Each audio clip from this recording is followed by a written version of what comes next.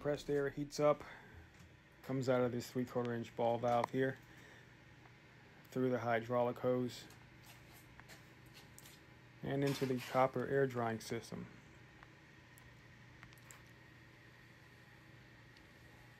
Hot air goes up, comes back down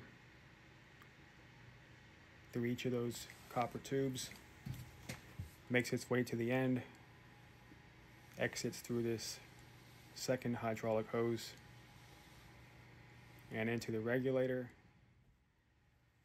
and then it makes its way through this green Flexilla hose. This is a whip hose, and I have this going into this galvanized pipe where I have 2 air outlets, the quick disconnect type. I really don't have a use for more than one at the moment, but as you can see on the bottom there, I have a threaded cap on the bottom, so I can add more pipe and outlets if I needed to.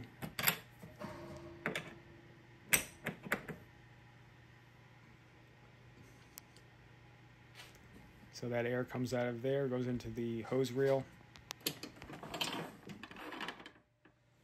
And now I'm going to walk you through everything that you need and everything that you need to do to assemble this air dryer system yourself.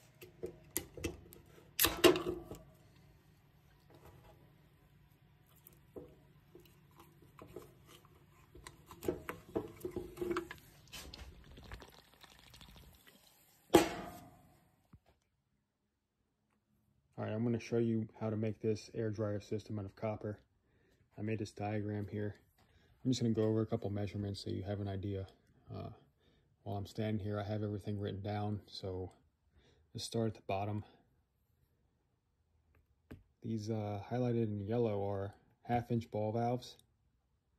I'll put a picture in here to show you up close. 1/2 inch ball valves, there's 4 of them on the bottom. This piece here, each of these 4 pieces is 1/2 inch copper tubing that goes into the bottom of these 4 3/4 by 3/4 by 1/2 inch copper reducers, T's. I'll put a picture of that as well. All the purple is 3/4 inch copper tubing. So you need 1, 2, 3, 4, 5, 6 sticks of 3/4 inch. Each stick is 83 inches long. And on top of that, you're going to need 6 4-inch pieces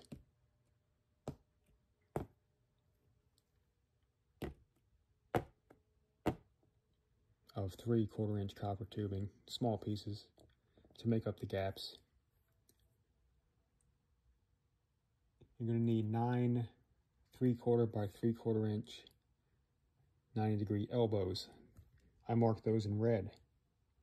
1, 2, 3, 4, 5, 6, 7, 8, 9 of those 90-degree elbows. There's 2 bushings you need, 3/4 by 3/4 inch. Those are with the blue circle. There's one there and one here. So one end you solder on and the other end is threaded. And that's this part right here. You solder this end on the bushing. This one threads into your hydraulic hose. Same thing over here on the outgoing. Solder right in here, and you got the threaded end right there. This coupling here was a mistake that I made. All you need here is a straight piece of pipe.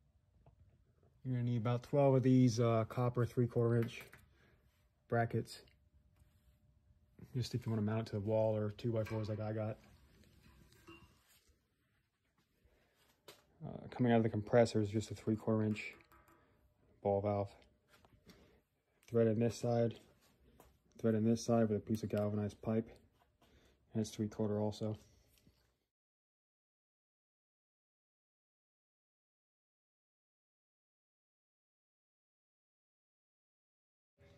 Thanks for watching.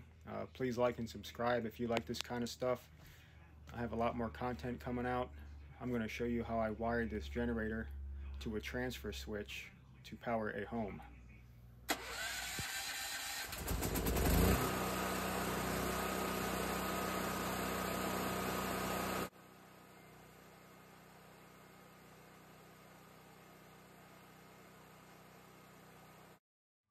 I'm also going to give you the rundown on how I made this enclosure for the generator.